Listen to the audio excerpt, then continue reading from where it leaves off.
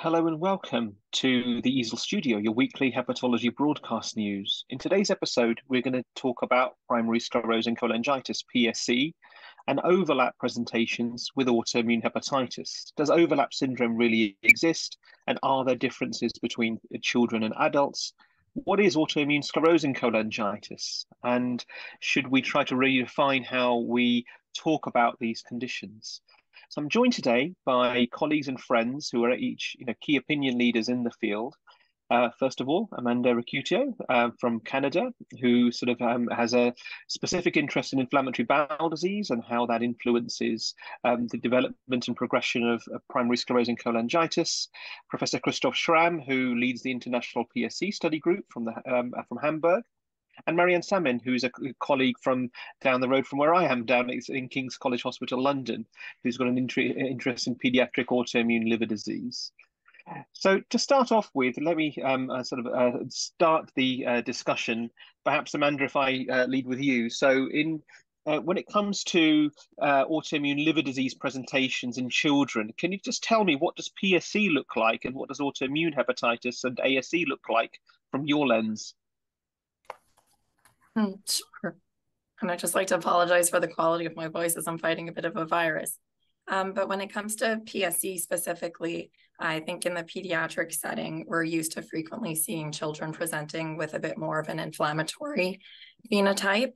Certainly, studies have shown higher rates of PSC with AIH overlap. And I mean, we'll get into what that term really means and if it actually is a distinct entity. But studies have suggested rates of PSC with AIH features of about a third in pediatric studies compared to about 10% in adult studies. Now, these studies used different criteria, which in and of itself is an issue. But I think it does jive with what we see clinically. We frequently see pediatric PSC patients present with high liver enzymes, ALT, AST, high IgG, frequently positive autoantibodies, as well as sometimes features that are AIH-like on biopsy, such as interface hepatitis. So I think that's a characteristic of pediatric PSC, that it tends to be more inflammatory compared to adult PSC. And I mean, to Marianne then, so I mean, the nomenclature or the nosology of autoimmune sclerosing cholangitis was really grown out of the King's group sort of many years ago. Just following on from what Amanda described, what is autoimmune sclerosing cholangitis, and what does that look like from the pediatrician's eye? Yes, sorry, Palak, I apologize in advance if there's some kind of poor communication or you don't hear me properly. But I think we have always kind of taken the stance of really looking for sclerosing cholangitis in patients presenting with autoimmune liver disease, which kind of entailed making sure a cholangiography was done and also have a very low threshold to do a liver biopsy, which I think is a bit different from the adult setting. So I think we probably have been looking for it more, and similarly also I think for IBD as well. So I don't know whether that kind of correlates with the higher prevalence that we have seen, and also applying the pediatric criteria for autoimmune liver disease rather than the adults with regards to the kind of lower threshold of positive autoantibodies compared to kind of what's in the adult kind of diagnostic criteria. So I think those are kind of probably the most different. I think that one of the biggest issues with this topic is that there is not really good data, and the data that's available is kind of been collected with different thresholds and different kind of diagnostic criteria. So that makes it really tricky to kind of have a good picture of what this condition really is. And then also, of course, what we're going to talk about later, how it evolves. So you raised an interesting point right at the beginning. You said that in every patient with autoimmune hepatitis that you see in childhood, you would look for features of a sclerosing cholangiopathy, and you would image them. Now, so just following on from that, I mean, would you look for the presence of inflammatory bowel disease in all patients who have autoimmune, or all children who have autoimmune hepatitis, not the PSC group, but in people who have got autoimmune hepatitis? and have got cholangiographic features as well, would you look for inflammatory bowel disease in all of those patients? And how would you do that in children? Yeah, most definitely. And I do think what's been a big change is the facilities to do fecal calprotectin, because previously, when we started kind of looking into this RCP, and they would have a flexible kind of sigmoidoscopy, rectoscopy done at the same general anesthesia, but that's kind of many years ago. So now we do use a fecal calprotectin, and also make sure that in the history taking we do ask for these kind of symptoms. But I think what is really relevant is, even if the fecal calprotectin would be negative or kind of even only mildly elevated, we would still kind of, and probably Amanda would be the best person to kind of elaborate on that. But so to explore further, have a low threshold to look for it. And the other thing is, I think, keep on asking the questions about IBD during the follow-up, because it's not there at diagnosis that it doesn't kind of develop later. And I think that's the same kind of vice versa in the IBD patients, kind of looking for the liver disease as well as time goes on.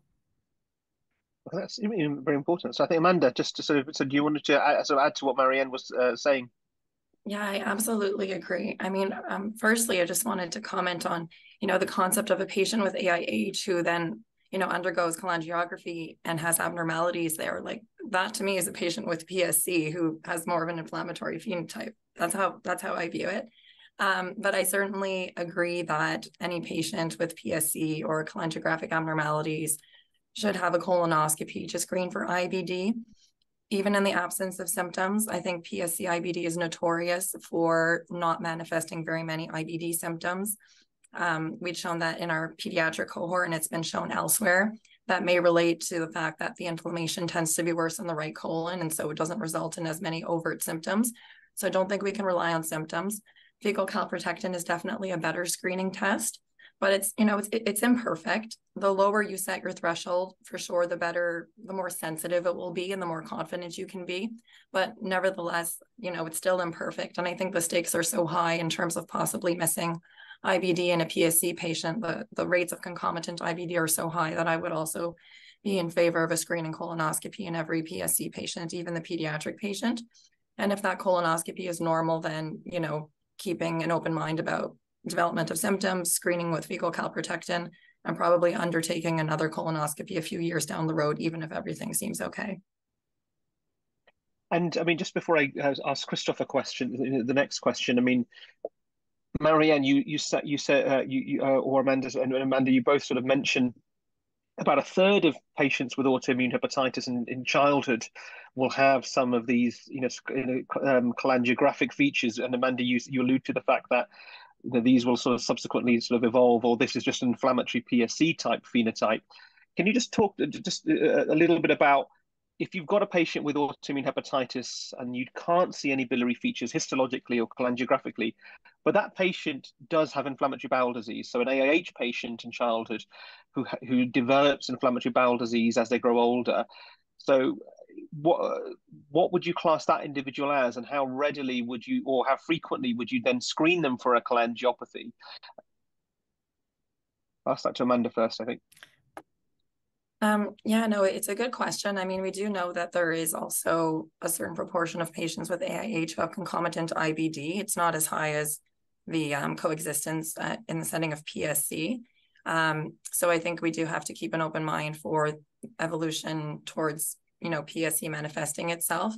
I would probably monitor with regular liver enzymes. And if I saw something funny happening with GGT, undertake a cholangiography. I don't know that I would necessarily routinely get a cholangiography, an MRCP, if the enzymes were completely normal throughout. Okay. So let's transition slightly. So we've got children with autoimmune liver disease. They are coming of age, as they say, and they transition to adult practice and see individuals like Christoph and myself as adult hepatologists. I mean, a key question is, is the clinical course different between, classical PSC with overlapping features of AIH? That's the sort of, first bit of dialogue. And importantly, which of these patients would benefit from immunosuppression? Christoph, what's your view? Yeah, I think that's a question that is difficult to answer, because it depends on the treatment we give our patients. I'm quite convinced that if you have a high inflammatory activity and you don't add immunosuppression to the treatment regimen, that disease course will be worse. However, in patients with an inflammatory PSC who receive adequate immunosuppressive treatment similar to AIH treatment, I'm not sure whether disease course really differs that much from classical PSC. I think we have a clear lack of good and prospective data on that, and we already discussed some of the differences between pediatric and adult care. And honestly, I think in adults, even in young adults, we don't have enough information, because we infrequently perform liver biopsies. And sometimes we perform a liver biopsy in a patient with high transaminases, and then it turns out it's all cholestatic hepatocyte damage, and there's no lymphoplasmacytic infiltrate whatsoever. So I think this is it's a huge challenge, I think, in clinical practice, and we clearly need more data on that. And so you're emphasizing the importance of liver biopsy, which I think most of us will echo here, and to identify which people are likely to benefit from immunosuppression, rather than just relying on the liver enzymes. And if I add in just, the IgG values, for example, I mean, these can be elevated for a number of reasons. Do you have a particular threshold beyond which you say, actually, I do not, whilst this person may have moderate interface hepatitis, they may not benefit from immunosuppression? I mean, sort of, do you have in your own practice, evidence is lacking? We appreciate that. Yeah, I think liver biopsy is a prerequisite here. I think based solely on liver transaminases and IgG, it's very difficult to decide.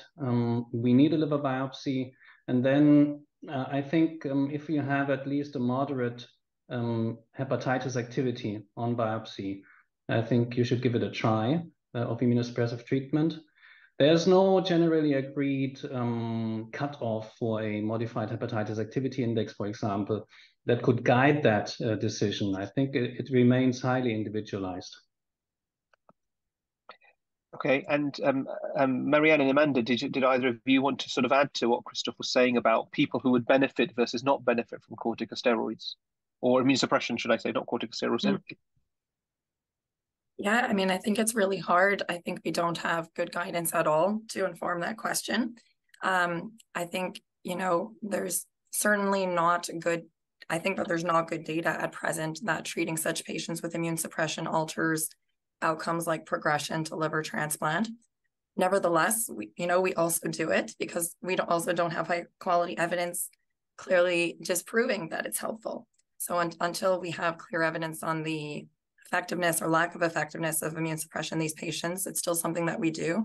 As has been mentioned, we don't have good criteria for when exactly to initiate it, but I agree. I think liver biopsy is an important part of it, and that's part of the issue, is that we're not standardized in terms of how we decide which patients warrant immune suppression, and that makes it really hard to study in terms of whether it's effective or not. But I think it's really interesting to look at the two largest studies on this question of comparing outcomes between, classic PSC and PSC with AIH overlap. The data from the International PSC Study Group on the adult side showed similar outcomes in terms of progressing to liver transplant or death between PSC and PSC AIH. And presumably, I mean, we don't know for a fact, we didn't have that data, but presumably the patients with AIH features were treated. And similarly, in the pediatric PSC consortium from Mark Deneau's group, again, their patients with AIH overlap had similar outcomes to patients with PSC without AIH overlap. So I think we definitely need, these were both retrospective studies, we definitely need better quality prospective studies to definitively answer that question, because it is a very important question. And I think it's difficult when you've got to pay. Sorry, go on. Go on, Christoph. Well, I think regarding treatment with all the new biologicals we have, good old azathioprine still has a role in those patients, especially in active IBD. So it will act on the liver and the gut at the same time. Yeah, it's easier when the IBD is active because you don't need to give immunosuppression. Oh, I think Marianne was going to say something. That is the confusing, sorry, I think that can be the confusing element to it, because we have somebody diagnosed and treated for IBD. Sorry, Marianne, I think you're you're cutting out intermittently. Sorry, do you want to repeat that again?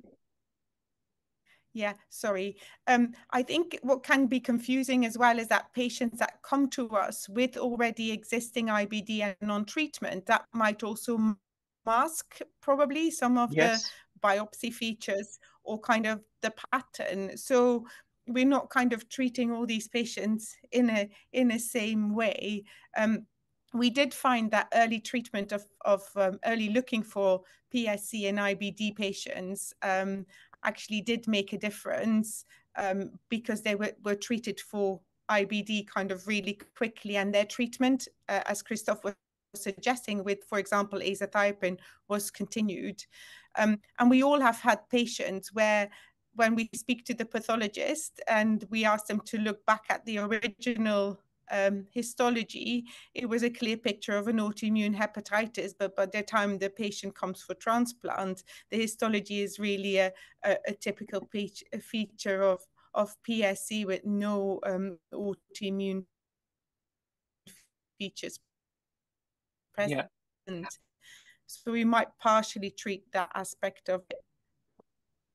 Yeah, and I mean it's very difficult when you've got a young person, and I think the term "young" here is very important, because 1 in 3 people with autoimmune hepatitis in childhood will have some features of a cholangiopathy, and age of the spectrum doesn't automatically mean that as soon as they hit 16 or 18 or wherever the transition happens to adult practice, that's going to drop. You know, so certainly young adults would fall into a similar bracket, even if the frequency starts to dip a little. So it's very difficult when you've got a young person who's got very active hepatitic features on biopsy to not give immunosuppression when they have transaminases in the several hundreds and an elevated bilirubin value. It becomes difficult, and I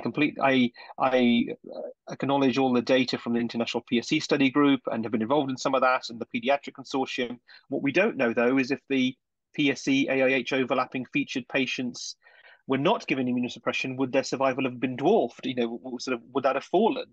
And I suppose, I mean, my next question to Christoph on that topic is, you know, you mentioned that you firmly believe that the people with very active hepatitis seen on a biopsy who have PSC benefit from immunosuppression. But there's going to be a difference here between acute short-term immunosuppression to treat a flare versus long-term immunosuppression as the disease evolves and, you know, these wads of concrete around, you know, bile ducts over sort of take over. So if somebody has responded to immunosuppression biochemically and their IgG values have fallen, at what point would you think about peeling back their immunosuppression or weaning off them? I mean, that's perhaps an even difficult decision. It's difficult to turn an oil tanker around once you've already committed to immunosuppression. Yeah. So one of the caveats is that we may increase the risk for malignancy under long-term immunosuppression. We've looked into those data for azathioprine treatment, and we don't see an increase in cholangiocarcinoma risk under azathioprine. So I think on the contrary, I mean, there's some indication from the literature that azathioprine may even lower the risk of CCA development, and that may relate to CCA being an inflammation-induced cancer. So I think it's a very difficult question you are asking. I usually try to withdraw immunosuppression in a patient that has well responded after 3 to 4 years, depending on IBD activity, obviously. If the IBD activity is not completely suppressed, I tend to leave a rather low dose of azathioprine in, even long term. Yeah, and I mean, that's a similar to what we would do here. One of the bigger challenges, though, is to try and stop colleagues from giving elephantine doses of corticosteroids to try and suppress activity. So it's I think trying to peel back steroids is a more difficult task. Azathioprine, there's a bit more justification for other reasons as well. But I think trying to not give people lots of doses of corticosteroids because once upon a time they had autoimmune hepatitis, but now their disease has evolved or grown up as the person has become older. I don't know if, Amanda, you wanted to sort of comment on that. I don't know how, sort of as a pediatrician who sees IBD and liver disease, sort of what's your view? I mean, is there any tactics you can give us to stop colleagues giving lots of corticosteroids through futility? I mean, I think one of the challenges in this setting is, interpreting liver enzymes after starting immune suppression in a patient with PSC and AIH features, because I don't think we can necessarily apply the same endpoints or the same definition for remission that we would in AIH. Liver enzymes may remain abnormal because of the PSC. So we certainly often find ourselves in that situation where things have not completely normalized, but we're not entirely sure what's driving it. And so we'll often undertake a repeat biopsy and see if that initial hepatitis activity, has decreased or has gone away. And if that's the case, then we won't continue kind of flogging the horse with increased immune suppression. So that's one potential approach. I mean, we certainly try to not use high-dose steroids for too long. So we do use them in the short term at the beginning, but we would then try to wean that down quite quickly. And if we needed to keep something on board, it might be a low dose of prednisone or azathioprine, as you've mentioned. I mean, so let me play devil's advocate here then. So if you've got somebody who's been on, say, 30 milligrams, or between 20 to 30 milligrams of prednisolone, this is a 16, 17-year-old boy who weighs about 65 kilos, and they've got persistently elevated ALT values despite being on that and azathioprine, so steroids and azathioprine. You repeat the biopsy and it still shows moderate hepatitis activity. Now, in my mind, that tells me that corticosteroids and azathioprine perhaps have not done anything. I mean, maybe they've held the fort a little, but in those people who still got ongoing activity, I would argue that perhaps even in them you would want to withdraw corticosteroids at least, because there's been no benefit. Yeah, no, absolutely. It's a very good point. Trying therapy and showing that it hasn't resulted in any benefit also, I think, should be an indication to consider withdrawing or decreasing it. Yeah. And not to pick on you because of your coryzal illness, but just in terms of the medications that Christoph alluded to, these new biologics that we use. I mean, we started off with infliximab, adalimumab. We're now in an era of small molecules. These, upadacitinib, which has revolutionized, oral IBD therapy. I mean, can you just sort of talk me through what impact do these agents have on immunoglobulin profile, autoantibody profile? Because often when we referred colleagues to our units, it's not because they've had histology that indicates severe activity, but it's because their biochemistry and serotypes are indicative of an overlap with AIH, and there's been an impetus by others to give them immunosuppression. And I'm not sure how these new drugs affect antibody levels and IgG. I guess the one that I'm most familiar with would be anti-TNF and, the role that it can play in terms of ANA positivity. Like there is literature documenting that anti-TNF is associated with a certain rate of ANA positivity. And there are also some TNF associated, AIH in quotations, where it seems to be related to the medication. On biopsy, it looks like AIH, but you withdraw the anti-TNF and it goes away. So I think that that's important to consider. I'm not particularly aware of any data regarding any of the other biologics and small molecules and impact on autoantibodies. I mean, certainly IBD in and of itself can be associated with raised IgG, not usually to the degrees that you would see in AIH, but sort of mild to moderate increases, as well as a certain rate of ANA positivity. So all of that really kind of muddies the picture and makes it even more difficult to interpret.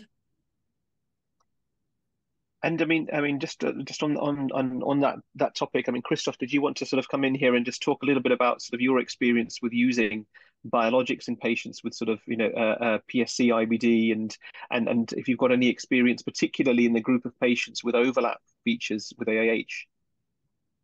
So hopes were high after we started to use vedolizumab, right? And quite disappointing to see that not much happens in the liver. And the same holds true, unfortunately, for the other biologics we analyzed so far, but data is very sparse. We have, as you mentioned, quite good experience now with the selective JAK1 inhibitors. I have some faint hope that it may also benefit PSC, but we have to collect data on that, and we just started to do that. And I think at least I think the good news is that these agents are quite safe in PSC patients, so we don't have a safety signal so far. But whether they are useful, we'll have to wait for that. And do you, if you have any patients with AIH and IBD or any AIH PSC overlap patients with it, do you see any impact on hepatitis activity, or positively or negatively? I cannot tell. I would love to know how an active AIH responds to selective JAK1 inhibition. I don't know any data on that, and I don't know whether you here have any experience with that. I don't. We don't either. I don't know if Marianne or Amanda in there. I know some of the IBD drugs take longer to get to children than they do for adults. Absolutely, we don't have upadacitinib yet for pediatrics in Canada. Okay. And I mean, I suppose so that sort of just takes me to sort of another thing, just to sort of finish off this EASL Studio, and that's, around nomenclature. I mean, we've got different terms for a disease that's already very heterogeneous in itself. So we've got classical PSC, we've got PSC with AIH overlap, so let's call that overlap syndrome for today, and we've got autoimmune sclerosing cholangitis. I mean, from first of all, to the two pediatricians on the call, do you see that there's a difference between PSC AIH overlap and autoimmune sclerosing cholangitis? Let's just talk about those two for now. So Amanda, do you think that those two are separate diseases or the same thing? Yeah, I view them as the same thing. And Marianne, what's your view? Sort of, is overlap syndrome and ASC the same thing? I find it difficult that people get really stuck on the nomenclature, and that kind of, I think, muddles the water even more. I think it really need to kind of agree that we're going to investigate these patients properly, look for autoimmune liver disease, look for IBD, and look for kind of cholangiopathy, so that we can kind of, because that will be the only way we will see what the natural history is of these conditions, particularly in those presenting in pediatrics. And I think people get so fixated on the name that they then kind of sometimes lose the I don't know, don't see the wood for trees. I mean, I completely agree. I mean, I think we've seen that these labels get applied based on completely different definitions, and that's really unhelpful when it comes to trying to understand natural history. So I think more important than label is just careful characterization of phenotype, are there cholangiographic abnormalities, or more than a label that we apply, because the labels are used so differently. I couldn't agree more.